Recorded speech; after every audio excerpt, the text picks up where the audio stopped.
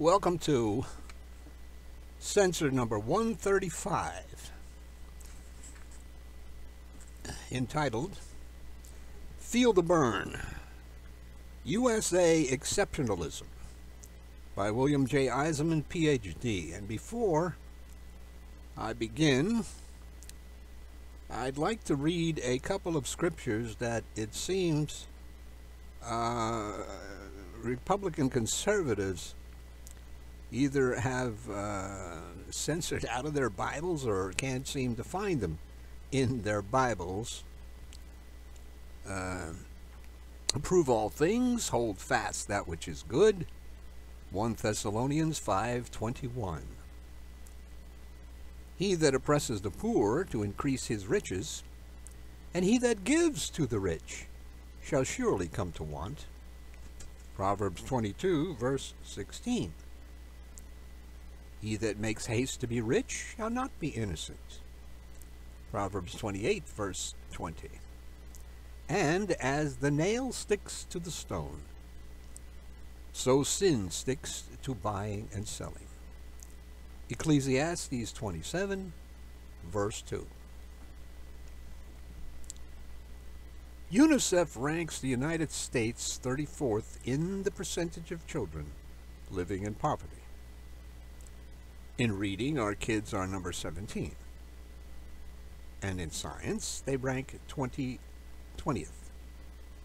In math, they are 27th. Our healthcare system ranks 33rd in the world.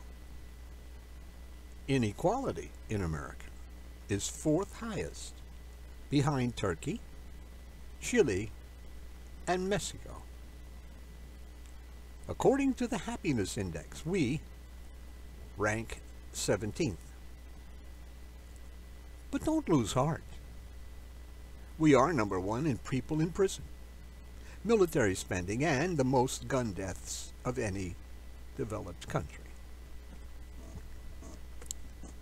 Presidential candidate Bernie Sanders is packing in the crowds.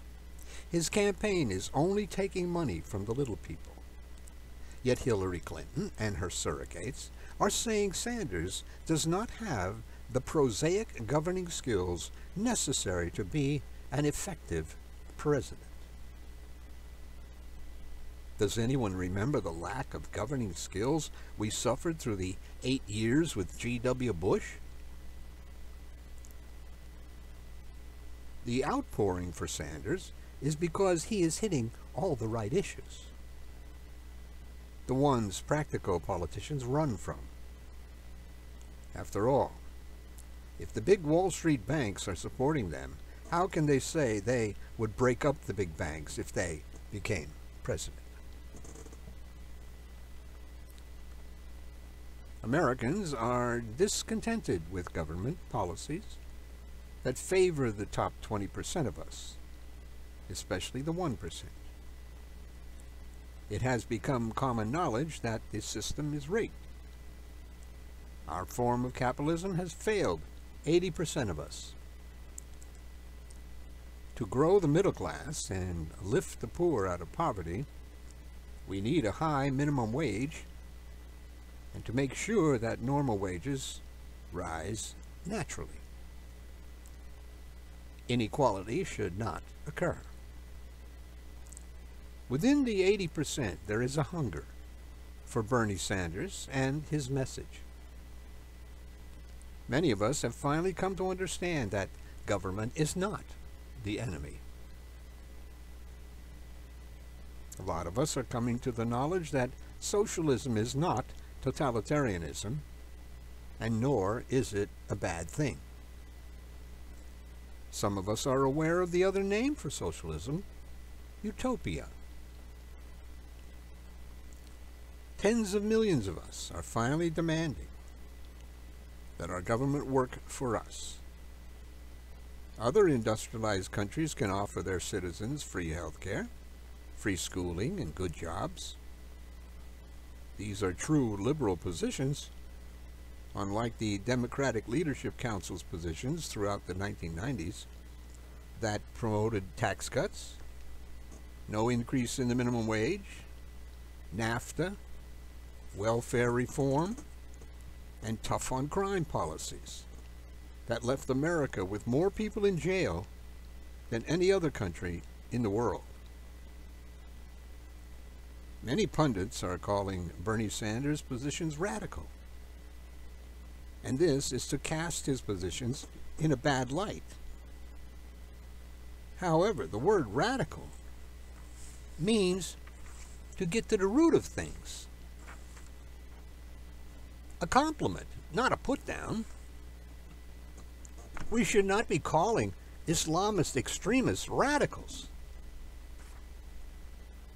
Many pundits agree that there is zero chance of Sanders' radical doctrines being adopted. They say the Congress will block Sanders at every turn.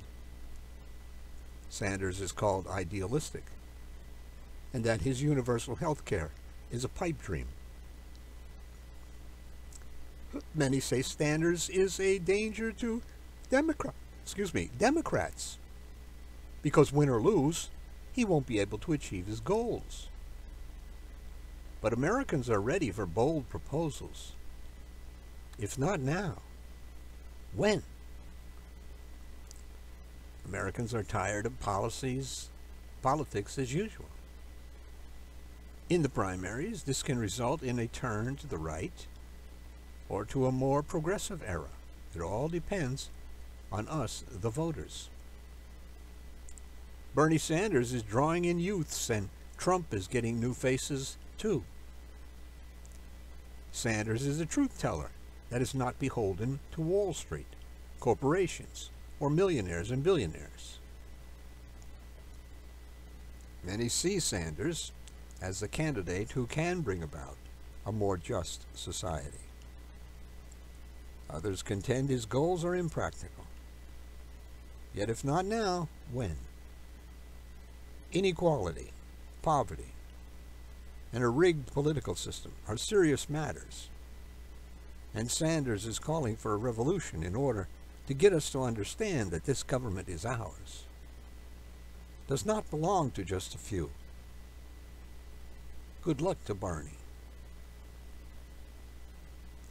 The most important subject in the 2016 presidential race is the economy. But when it comes to the economy, most people's eyes glaze over, and an overwhelming desire to sleep overtakes them. It is this attitude that has gotten us to where we are concerning the economy. While we were dozing, the bad guys took over. We ended up with a bloated federal budget, a huge national debt, tax cuts for the rich, and the robbing of the poor and the middle class. Crony capitalism prospered. President Reagan left us with a structural deficit. President Bill Clinton left G.W. Bush a surplus of $125 billion, while G.W. Bush left President Obama a $1.2 trillion deficit. Free markets and our democracy were corrupted. After 2007, 2008, financial meltdown, we learned that the bailouts were unnecessary. The meltdown was strictly confined to Wall Street. Goldman Sachs, Morgan Stanley were economic predators. The public good was never involved. President Ronald Reagan began a military buildup that turned out to be a wasteful binge. So much money was thrown at the Pentagon that we saw $600 hammers and $900 toilet seats. Crony capitalism under Reagan amounted to about $1 trillion in today's money, and this was only in 1981. Reagan signed 6 tax increases to recover 45% of the revenue base after destroying it. In the Deficit Reduction Act of 1984, Reagan raised the Social Security payroll tax. The entire Reagan legislative program was a disaster. It raised taxes on the working class. There was faux prosperity under Reagan. Between 1966 and 1979, the cost of living rose 125%. In 1971, a barrel of crude oil cost only $1.40. In 1975, it rose to $13 a barrel, while in 1980, it was up to $40 a barrel.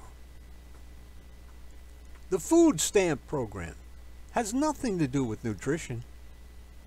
It's an income transfer paid in alternative currency, and it's only interested in full bellies. The national debt in 1913 was only $1.2 billion. But by the end of World War II, it was up to $260 billion. Unlike a good conservative who believes in smaller government, G.W. Bush increased the size and cost of government. In 1954, the deficit stood at $12 billion. Chicken feed by today's standards.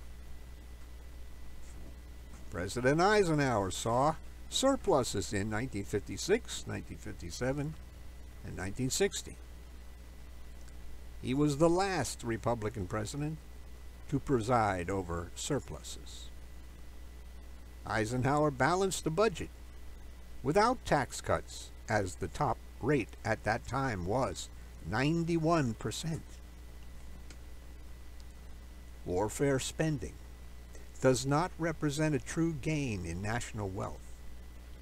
War spending destroys economic resources and diminishes consumer utility. The gains in GDP are a statistical illusion. GDP measures spending, not wealth. Yet every Republican presidential candidate is complaining our military has been destroyed. It's too small. We don't have enough ships in the Navy. Yet military spending is 57% of the budget. The U.S. spends more on its military than all other nations. The United States has 900 military bases around the world, and the Pentagon can't account for trillions of dollars, and the waste and abuse is tremendous. The Federal Reserve panders to Wall Street. It juices Wall Street speculators. In 1997, the capital gains tax was cut to 20%. At the same time, the ordinary tax rate was 39%. Under G.W. Bush, the capital gains tax was cut to 15%, and the top rate was set at 35%. Then there is all this Republican talk about the free market. In the financial system, there is no honest free market. Monetary inflation deforms the financial markets. The Federal Reserve transformed Wall Street into a casino. Hedge funds and the like do not deal in a free market. Governments tax to pay bills. When taxes are cut, revenues go down. Each time loopholes are drawn, ordinary Americans get screwed. There is a loophole in our tax system that allows companies to move their headquarters abroad and avoid the Internal Revenue Service, while they keep their executives in America. It's called tax inversion. Regulations like this rob the Treasury. Tax inversions began in 1983, when the construction company McDermott International changed its address to Panama to avoid paying for more than $200 million in taxes. A high-powered tax lawyer masterminded this scam. Also, profits are not taxed until they come back to the United States. That is, they are repatriated. This allows companies to hoard money outside the United States. Some billionaires and millionaires are giving up their citizenships to avoid taxes. Companies are hoarding $2.1 trillion in profits overseas. This is about $500 billion in avoided taxes. At present, few companies pay the 35% corporate tax rate, even though profits are up 21% since 2007. And corporate America's tax bill has fallen by 5%. Since the 1970s, government regulations have been disappearing. Lack of regulations allowed the 2007-2008 financial meltdown to take place. The Republican Party is the party of businessmen and financiers. The only regulations Republicans like are those that control a woman's body. Lack of regulations benefits the haves and the have-mores. These are things Bernie Sanders would fight against. There has been no economic recovery for Main Street. The Federal Reserve's printing of easy money has not helped Main Street. The Fed's monetary policy fuels speculative urges of Wall Street, not the economic health of Main Street. In 2012, the real jobless rate was 13%, and more like 20%. Today, Main Street America is flat broke.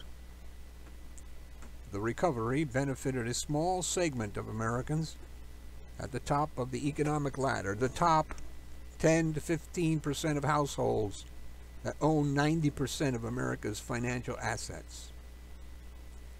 It was a true recovery for the top 1%. For the rest of us, between 2000 and 2012, energy prices rose 100% and food prices rose 50%. Defense output contributes nothing of economic value, and unnecessary defense spending is a waste. By 2012, defense spending was $700 billion. In most instances, defense spending is a government job producer. Private contractors use the Pentagon as a milk cow. It keeps them in business. President Eisenhower had a military minimum, which in 2012 dollars would amount to $425 billion. Bernie Sanders would be making some changes at the Pentagon. The United States has a depleted revenue base. We can't keep getting shortfalls from the middle class and the poor. Pretty soon the rich and the corporations must pay their fair share. Each time there is a tax break for the rich, we pay for it. At this time, job growth is anemic, and we would be lucky to produce 7 million in the next 10 years. Adults not working will rise from 82 million to 113 million. Means-tested programs like disability insurance, unemployment insurance, and food stamps in 2002 cost about $160 billion, which by 2012 had grown to $270 billion. This did not happen because of more moochers getting on the dole. 80% of Americans are hurting as the American economy continues to fail.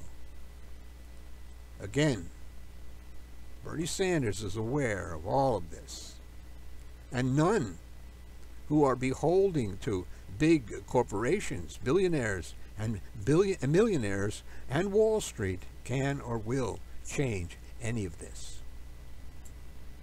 When you vote, vote smart. Vote in your own interest. Vote for Bernie Sanders and a real revolution.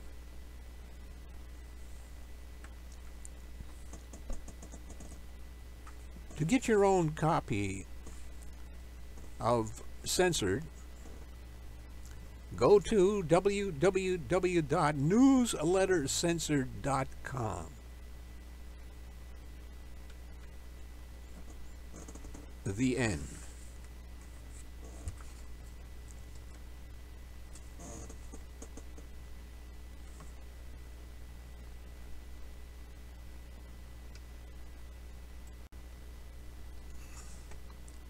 Welcome to How to Defeat a Conservative, part number 13, by William J. Eisenman. This particular book was circa 1990s.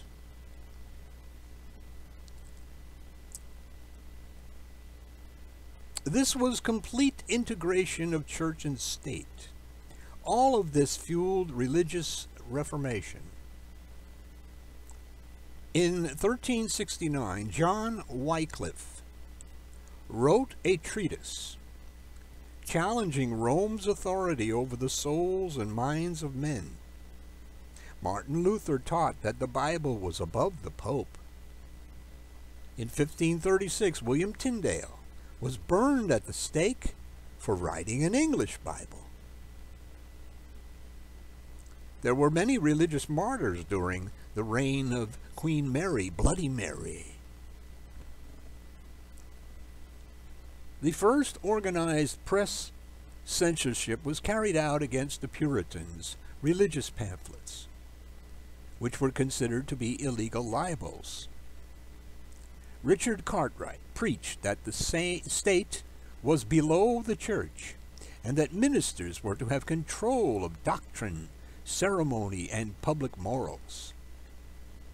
These Martin Marr prelate directed against the Anglican Church reinforced feelings against religious dissent of all kinds.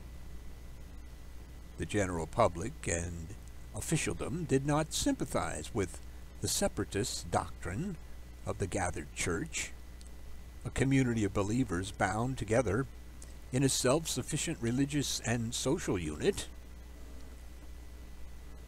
The Stern Act of 1593 mandated imprisonment, banishment, and death for anyone persisting in this obnoxious course of action after the first offense.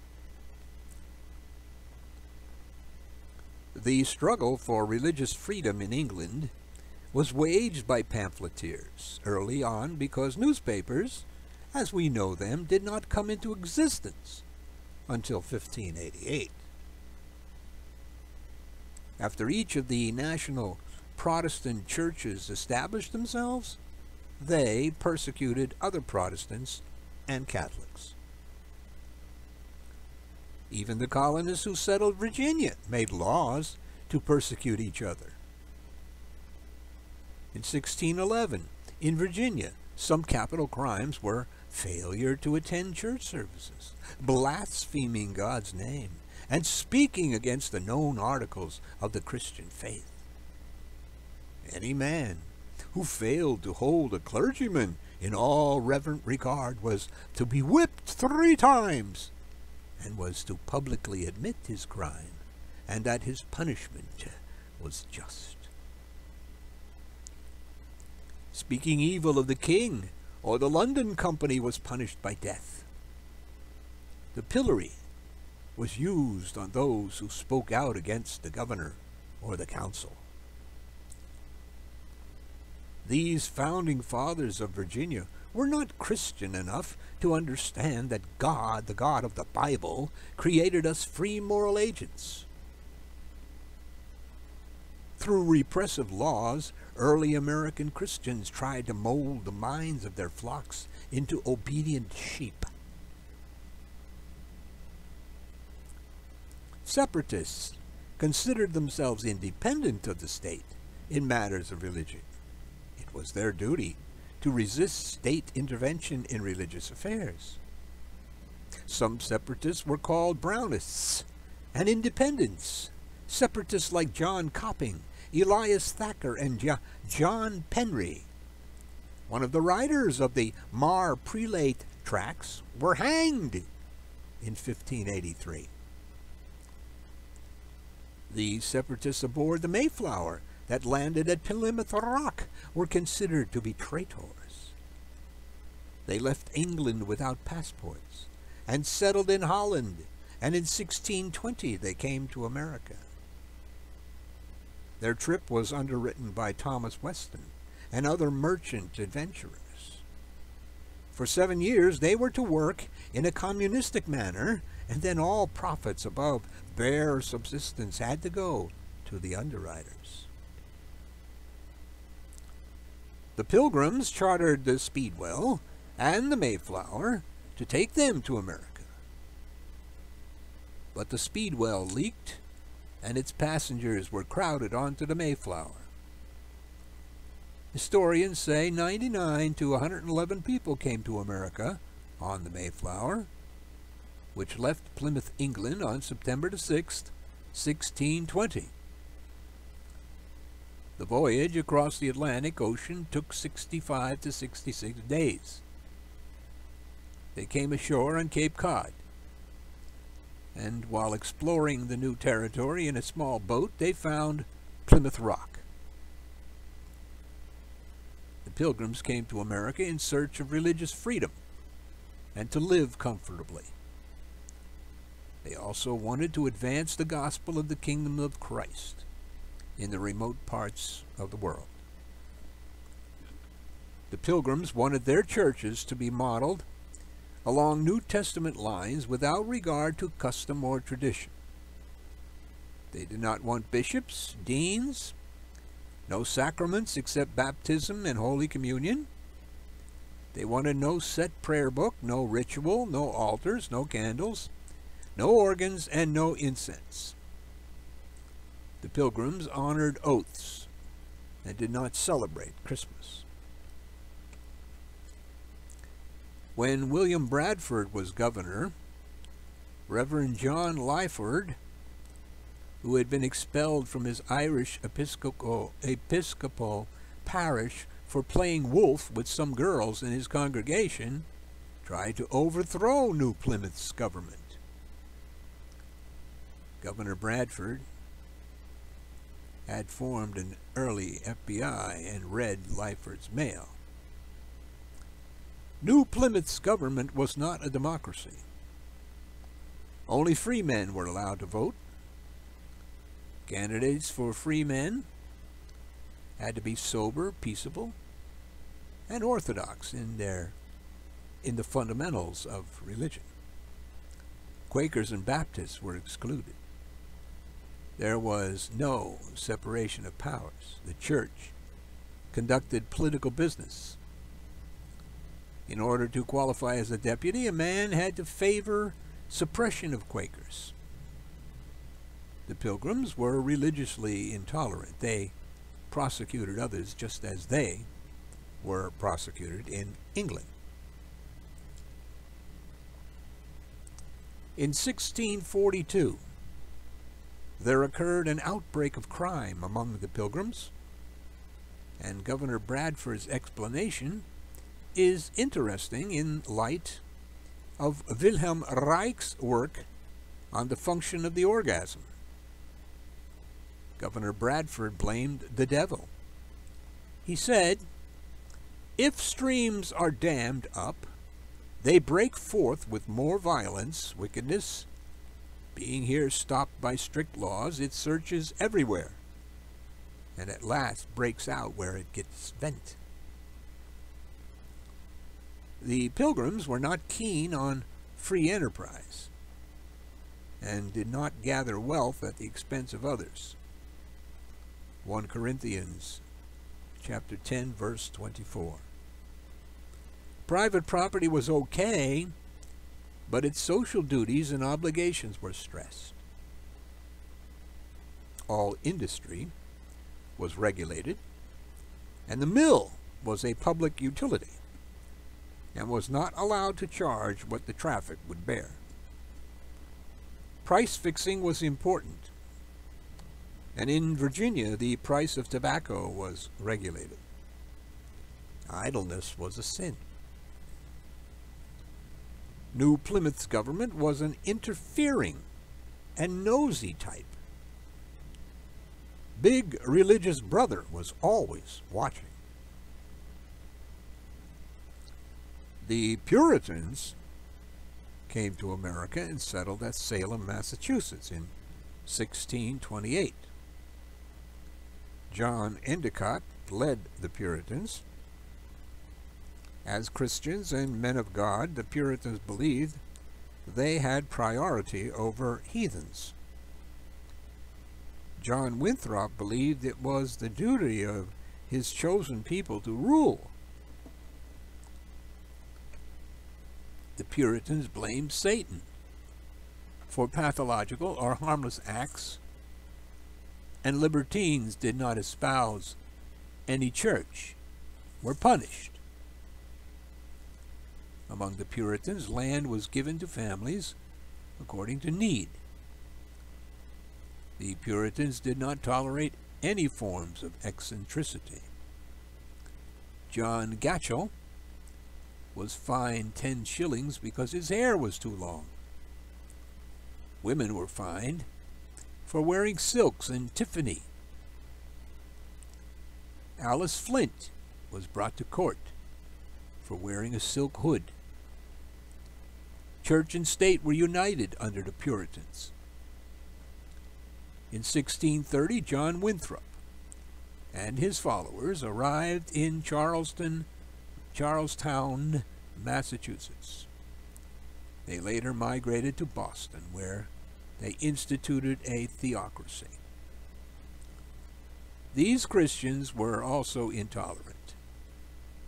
John Cotton said that democracy was not a God-ordained fit government for the church or the Commonwealth. When Roger Williams arrived in 1631, he maintained that the Indians owned the land, and he advocated that women wear veils. The Puritans did not like Roger Williams. The Puritans did not like things out of the ordinary. They were the forerunners of today's right-wing religious conservatives. Salem's laws against dissenters were harsh, and the Puritans disliked Quakers, who were whipped and banished.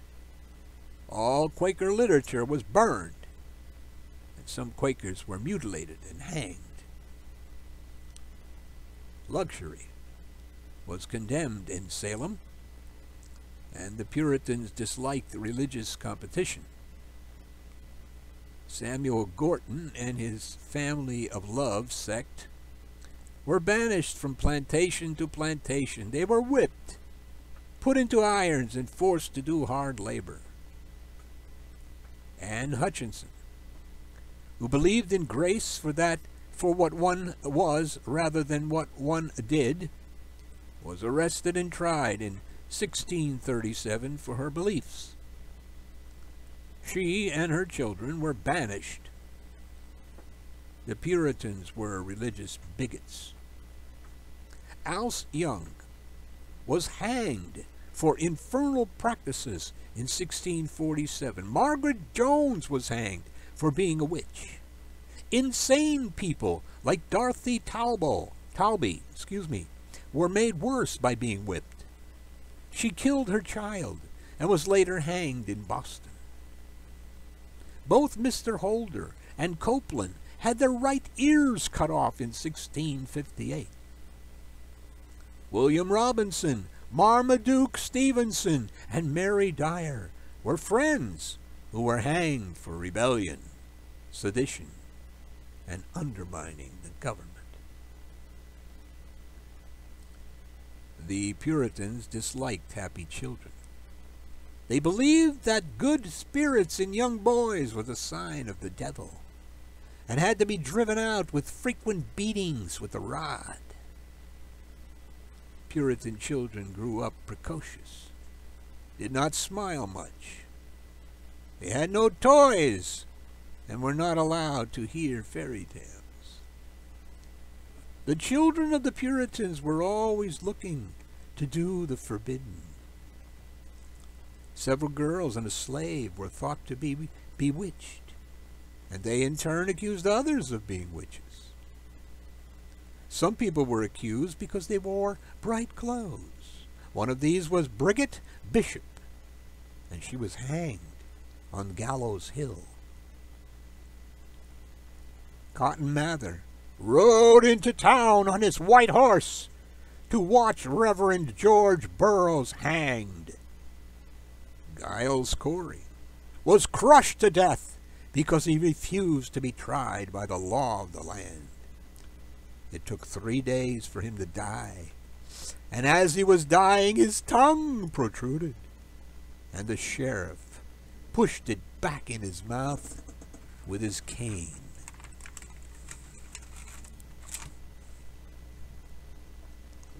Even Governor Phipps's wife was accused. He finally dismissed the killing commission and reprieved all who were still facing the death penalty. At this time it was taken for granted that the law and the Commonwealth could do no wrong. When Robert Calif wrote about these insane atrocities, Increase Mather burned the book at Harvard College. Today, religious conservatives assure us that their motives are pure. But Increase Mather's motives were pure and sincere. However, they were pure and sincerely wrong. This was a time of little feeling and compassion.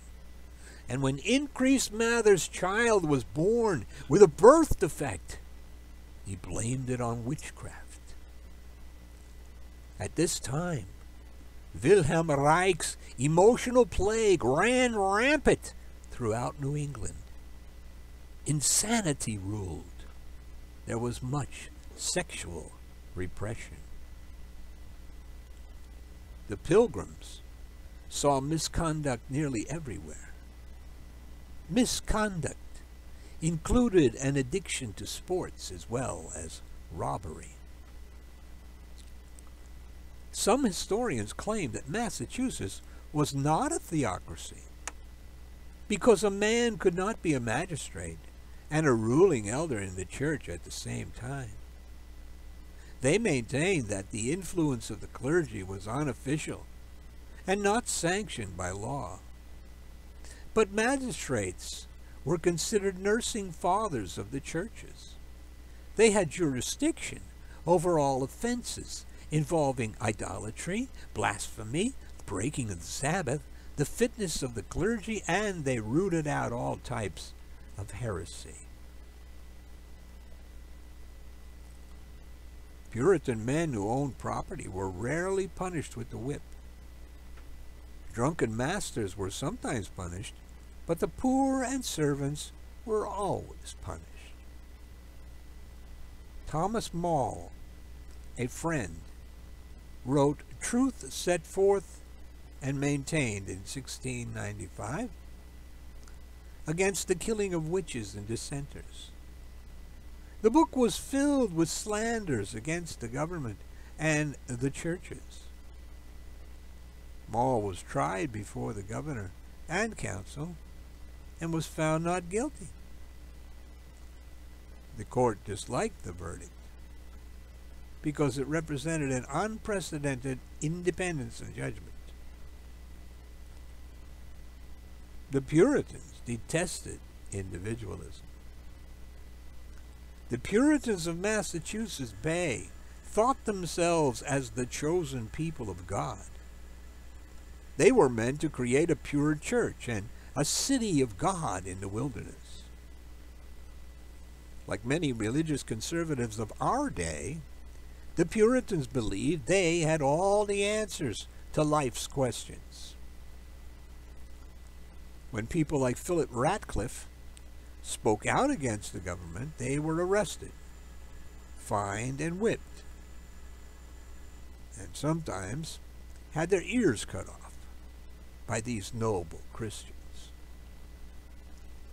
When people asked why those who had done no wrong had to be treated like animals, General Denison said that there is no room for both Quakers and Puritans.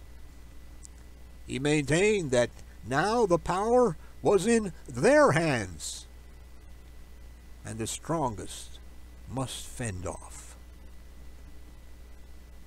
In 1703, the General Court made a public gesture of atonement for their wrongs by voting indemnities to the heirs of those who had been condemned and executed.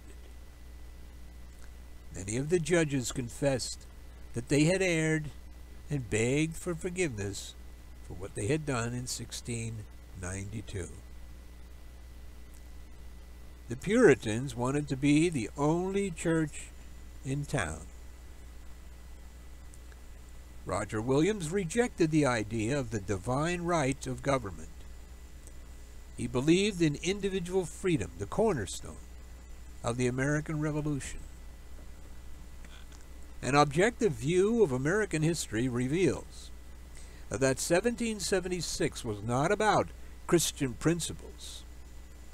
It was about individual freedom and self-government. These concepts are not well understood by modern conservatives